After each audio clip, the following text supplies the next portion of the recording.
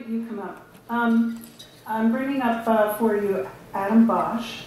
Hudson Valley Pattern for Progress, if you're not familiar with it, is a regional organization that identifies challenges and promotes regional, equitable, and sustainable solutions to improve the quality of life in the Hudson Valley. To better understand the dimension of the housing problem and its implications, which I think Jen laid out beautifully, Pattern has been a leader in gathering and analyzing data and quantifying these trends and impacts on our region. Adam is the president and CEO of Hudson Valley Pattern for Progress, and is here to give us a snapshot of what that data tells us. Hey everybody, do you mind if I take this out of the stand? Is that okay? Sure. My tallness creates problems, so I'm gonna hold this. It's nice to see everyone, and Kara did a great job of introducing what Pattern for Progress is. I won't go too much more into depth, but we have at Pattern something called the Center for Housing Solutions. And that center does a lot of independent research about housing around the region, but we've also done a lot of work for communities. So we wrote the Ulster County Housing Action Plan, for example. We did similar work in Westchester and Rockland, and right now we're designing the Housing Trust Fund for Sullivan County. So we're right on the front lines with all of you and trying to figure out how to tackle this crisis that we have in the region. And that crisis has a lot of different dimensions, but for the sake of simplicity, let's say that the dimensions for now are housing affordability and housing availability. We don't have enough, and what we have is too costly for our neighbors, okay? So I want to jump in and talk about what that looks like from a data standpoint. And then after I'm done going through the data with you, I'm going to talk about what some of the ramifications are of this housing crisis. So just starting off, this is home trends, so home sales trends throughout the region. All of you will remember 2018, the before times, as I like to call it, right? Housing was a little bit more affordable back then. It's right around the time I bought my house here in Ulster County. And you can see what's happened from 2018 all the way till now. Here we have just a dollar amount change in the median sale price of a home in every county throughout the region. And we have the percent increase. So what you see here, a couple things jump off, right? You see that Sullivan County is a county that's seen its median home price more than double over the course of that time. And you see that in the aggregate, just in the dollar change, Columbia County has outpaced everyone in terms of the dollar change in the region. And what this means for a young family or someone coming into the region who wants to buy a house is that home ownership has sprinted away from people far faster than they can try to catch it. And right now, we like to talk about pathways of graduation, graduating from rentals into home ownership. That graduation pathway is essentially shut down in the region right now because of the cost and the unavailability of homes. And you'll see that low inventory, right? Inventory that's gone down by, on average, about 2/3 across the region. There's just not stock for sale. And if you go on and you just look for yourself, the stock that's for sale is one of two things. Very, very, very expensive or extremely bad shape. Okay, that's what's for sale right now across the region.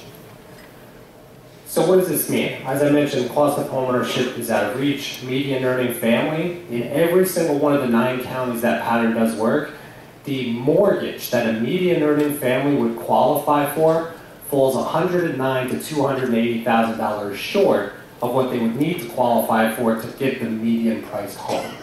That's the gap, right? That's not a gap, that's a chasm, right? That's a big, big gap, okay? Prices have pushed higher by the pandemic, migration, right? Hudson Valley, even though we lost people during the pandemic, people don't realize this, but we lost on net basis in people. We did gain 60,000 people from the New York City metro area during the pandemic that moved up into the region. The interesting thing is just as many people from the region moved out of it during that time, mostly to the neighboring states and to Florida and the Carolinas. Experts say about 20 to 25% of all home purchases during that time were all cash. Supply is at historically low levels, as I mentioned, and we're not producing new housing. In this region, when you look at building permit data, since 2010, we've only built about 0.5 units of housing for every new job we attracted to the region. I don't have to tell you, that math doesn't work, right? It's really, really tough. We haven't kept up on the housing side. Now the production of housing is stifled by a lot of things. Interest rates, supply costs, labor, land costs, And it's important to understand that I go through some of the demographic data coming up, you'll see that we're looking at population shrinkage over the next several decades. So a lot of people will say, well, if you're looking at population shrinkage, why do you need more housing? Because part of the problem is, if you think about the population as being flat, if the pie is the same size, the typical size of the family in the Hudson Valley is getting smaller. People are having fewer kids. So if you're going to have roughly the same population, but the size of the typical family is smaller, that means you need more housing units to house a population the same size. You're essentially taking the same size pie and cutting it into more slices. Another thing that's happened, even though housing, as I mentioned, has gone up 60, 70, 80, 100%, you can see what's happened here in incomes, right? These are income quintiles adjusted for inflation, so this breaks wages down into the lowest 20% earners, 20 to 40, 40 to 60, and you can see in most counties, the first two quintiles, the 0 to 40% of earners, have actually seen their purchasing power go down relative to inflation over that time. So what this means is that people are being stretched on both sides of the equation, both on the cost and on the income. What does that mean? If that graduation path to home ownership is shut down, if it's strained, people are persisting in rentals for longer. And in some cases, they're persisting in rentals forever. And for some people, that's fine. That's great. My parents never owned a home. I grew up in a rental first 30 years of my life. It was great. But some people really would like to own a piece of their community, because that's what happens when you own a home. So what you'll see here is renters are equally strained, right? This is the average the median hourly renter wage in each of our counties. This is the housing wage that you would need in order to meet that important metric of a renter not paying more than 30% of their gross income toward rent.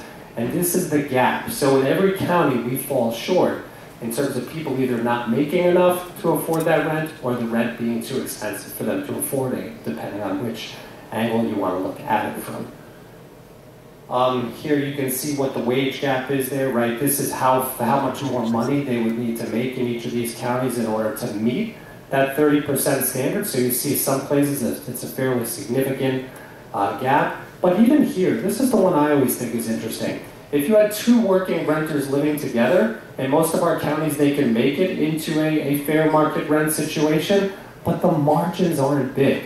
So what does this mean, right? I experienced this in my life growing up in Newburgh. My dad worked in ShopRite, my mom was a mail-in worker. And what this means is that if you have to do something as simple as getting the cars changed on your tire, it's like a level 5 spin the red light emergency. You know, that's how the margins are right now for the renters who are living among us. I'll talk about that a little bit more in a minute. Here you can just see real quick a rate of change comparison. So on the left, this is how much wages increased over the past year and how much fair market rent increased. Now, fair market rent, just to remind everyone, that's the 40th percentile of all new rentals over the past 2 years. So it's not even average, it's not even median, it's below that, right? So this is an even more strained situation than it looks when you think about median rents or typical rents, okay? You can see here, generally the story is here, with few exceptions, rents outpacing incomes, just like home ownership costs have outpaced incomes as well.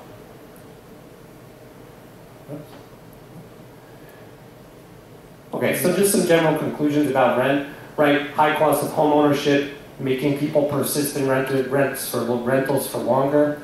There's a lot of demand stress on the rental inventory as supply remains low there as well. The Hudson Valley is becoming more of a renter region than it used to be. This chart on the bottom shows the formation of all new households between 2010 and 2021. We formed 2 new renter households for every owner household that we formed. So we are increasingly becoming a more renter-heavy region.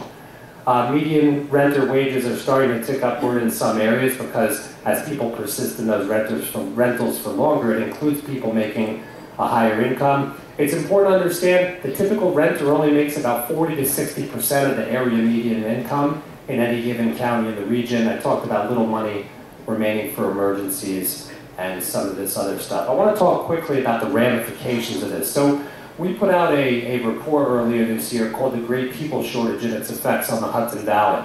And what it did is it really tried to get to the core of this workforce stress that we're feeling in the region. Because everyone in this room either yourselves if you're an employer or a friend, has found a situation where, hey, I'm having a hard time finding workers. Or, hey, I went to a restaurant, they had a sign up in the front window that said, please excuse us, we're understaffed. Some version of that.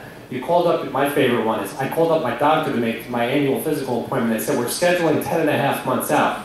I said, wow, 45 more days and it's not annual anymore. That's workforce stress, right? That's the workforce stress that we're feeling across the region. That's a combination of a few things. Our births have steadily been on the decline, okay? This is a global trend, not just a local trend right here. So here's the global trend. You can see all the major industrialized countries across the world are now have their birth rates below the replacement rate. This is going to get a little morbid, I apologize. But 2.1 is where that blue line is. That's the number of children a typical family needs to have to essentially replace, that's the replacement rate to keep global populations flat. You can see here in New York, we're pretty well below 2.1. We're at 1.55, and you can see the way that births have gone down in the Hudson Valley. When births go down, so do school populations, right? So here's our school populations on the left before the Great Recession, on the right after the Great Recession. Two different stories. On the left, you could essentially draw a line at Interstate 84. Everything north of 84 was shrinking. Everything south of 84 was flat or modestly growing. Post-Great Recession, we have five of our 9 counties, all their school districts are shrinking. And by shrinking, I mean like 10 to 49%. It's a lot, right? We have two counties where only 1 or 2 school districts are moderately growing or flat. And then Westchester, you could cut in half. The northern half is growing, the southern half is shrinking. This is, pretty stark. We have 34,088 fewer students going to school now than in 2003, okay? 97 of our 120 school districts are shrinking. Part of that is because more people have left the region than come into it for 24 out of the past 25 years. This is migration data. IRS tracks it very carefully. These are people who moved out and moved into the region over time, okay? So for 24 of the last 25 years, with the exception of the first 6 to 12 months of the pandemic where we gained a whopping 700 people, we have lost population to outward migration. In the aggregate, it's a total of 134,505 people, okay? That's a lot of folks to lose over that period of time. A lot of them are going just over the border to the neighboring states. Many of them are going to Florida and the Carolinas. If you looked at this data a decade ago, there was a signal out to the west. That's going away now. We're actually gaining more people from the west than we are losing to the west at this point. But this is where people are going. This takes people out of the region. So, right, you pair up outward migration with births. This is a really tough situation for the region demographically going forward. We're going to do a very quick lesson in workforce math. This is our population in 2010, broken down by age groups. Our population in 2021, broken down by age groups. And when you start to think about the workforce stress in the region, it's good to start looking at these in terms of workforce cohorts. So I'll break it down this way. The prime working age cohort is generally thought of as 25 to 65. Some people will say 25 to 55, but we're going to say 25 to 65. You can see here that the older half of our workforce outnumbers the younger half by almost exactly 100,000 people. What that means practically is for every person that retires out of the labor force, we only have a fraction of a person replacing them on the younger side, okay? That leads to long-term labor force constriction. And that's why we're feeling this, hey, the hospital can't find employees, the warehouse place can't find employees, the school can't find employees, the restaurant can't find employees, because we're beginning to feel the leading edge of this wave, right? Now, you look at how this changes over time. Look at the difference in infants, children, and teens, just how that's changed over the decade in these data. In infants, we're down 5,000 from a decade ago. Children, down almost 12,000. Teens, down another 5,000. Older teens, down another 5,000.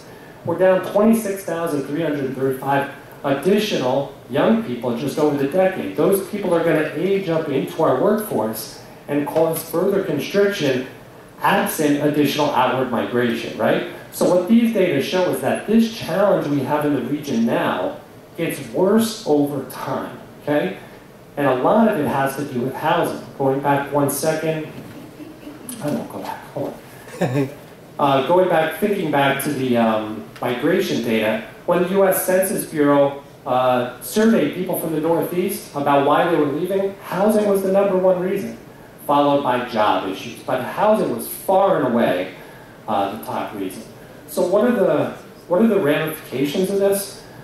There's a lot of ramifications of this. There's economic ramifications, labor shortages, upward wage pressure. We're starting to see businesses close locally, like the typical mom and pop downtown business, your dry cleaner, your diner, your auto body shop, places like that, because the baby boomer generation owner can't see a next generation person to pass that business along to, so they're liquidating. We're seeing that a lot across the region. Stressor for business attraction. We've had really great success in this region at attracting businesses to come here. But guess what? There's a saying out there in the world, residential leads commercial. What does that mean? Businesses go where there are people, people go where there is housing. If we don't have housing for workers, we won't have workers for businesses, and our economic development success could begin to fizzle as a result of that. We don't want to see that, right?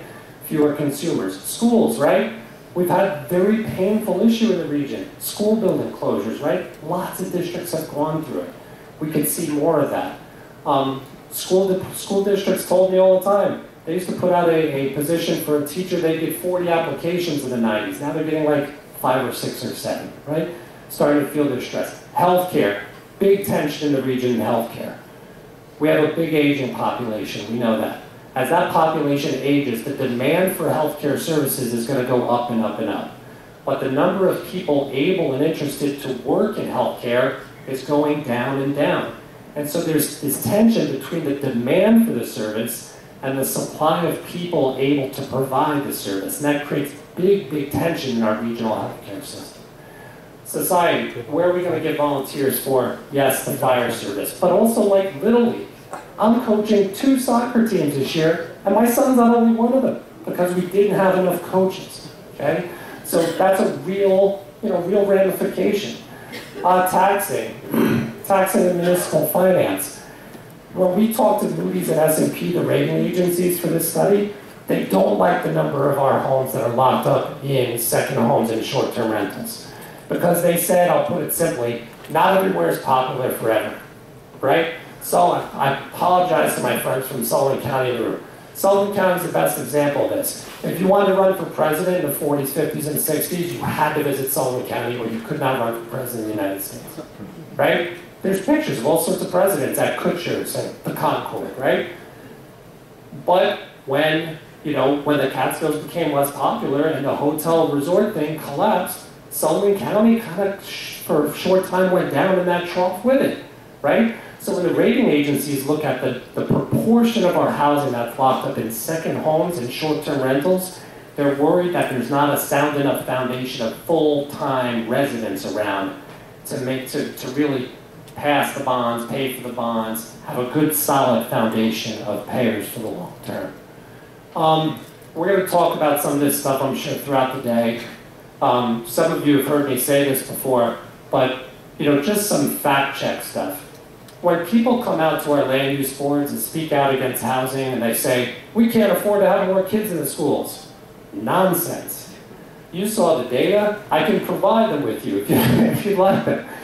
But this is the biggest myth going. We should be on our knees praying for a hailstorm of kids. Because if we don't have kids, we're not going to have a workforce, folks. We cannot allow people to come and peddle this myth at our land use boards as a way to fight against really good developments. It's silly, and it's not based on real information, okay? Number 2, people just don't want to work anymore. That's not true either. Our employment to population ratio is 58.9%. That's higher than the 70s, 80s, 90s, and most of the 2010s, okay? People are leaving New York because the taxes are too high. This might be true, right? I mean, we see what it costs in the neighboring states. Taxes are 30 to 60% lower, depending on whether you move to Vermont, Massachusetts, New Jersey, Pennsylvania. You move into some of these places in the South, it's 60 to 85%. We haven't had a super big conversation about taxes since the tax cap. If people are leaving New York, why do we need more housing? I mentioned that already. Last thing I'm just going to show is this, right? Latest workforce survey, top big business challenges. attracting new workers, right? We know that's directly connected to housing. Here are the jobs that are hardest to fill in the Hudson Valley right now. You'll see those medical jobs, you'll see teacher, you'll see administrative jobs. If you have a CDL license in the Hudson Valley right now, you can essentially write your own paycheck. That's how many they're looking for. Really big challenges. I'll just end with this. Challenges ahead. We're here to talk about housing today. We know we don't have enough of it. We know we don't have it at the right price point for the people that we need to live in our region. Childcare, right? Huge, huge challenge. We have a big report coming out on childcare in December from Pattern. College debt, between childcare and college debt, typical families spending $2,500 a month on those things. The project review process and demographics. I know I'm out of time, so I'm just going to end on this. As we talk about housing, I just want everyone to remember that we're interconnected. I mentioned my dad worked at ShopRite for 48 years. My mom was a mailroom clerk. I think everyone in this room wants to go to the grocery store and have their shelves fully stocked. I think everyone wants to call up their doctor's office and get their medical records transferred quickly, right? We want these goods and services that our neighbors provide to us, but too often we don't want the housing that allow these people to live in our neighborhoods so that they can provide these goods and services to us. So it's really important that when we focus on housing, we understand that we need housing for the full spectrum of incomes, because we need housing for the full spectrum of people that play an important role in our lives. Okay? I hope that's helpful, and I'll be around. Thank you.